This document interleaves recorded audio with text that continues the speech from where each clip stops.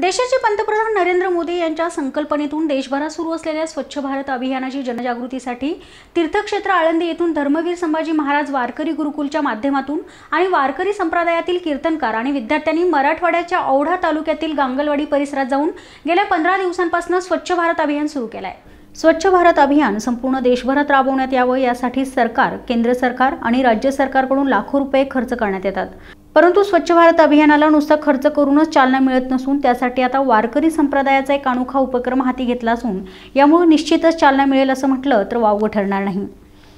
आळंदी येथील धर्मवीर संभाजी महाराज वारकरी गुरुकुलातील विद्यार्थी आणि महंत आत्मानंद गिरिजा महाराज, राष्ट्रीय कीर्तनकार हिंदूभूषण श्यामजी महाराज, ह.भ.प. वैजनाथ महाराज, अध्यापक भगवान महाराज कदम संप्रदायातील कीर्तनकार मंडळी यांनी हाती घेतलेल्या स्वच्छ भारत अभियान आणि येणाऱ्या पिढीवर चांगले संस्कार व्हावे यासाठी बाल संस्कार शिबिरासारखा अनोखा उपक्रम राबवण्यात आला आहे।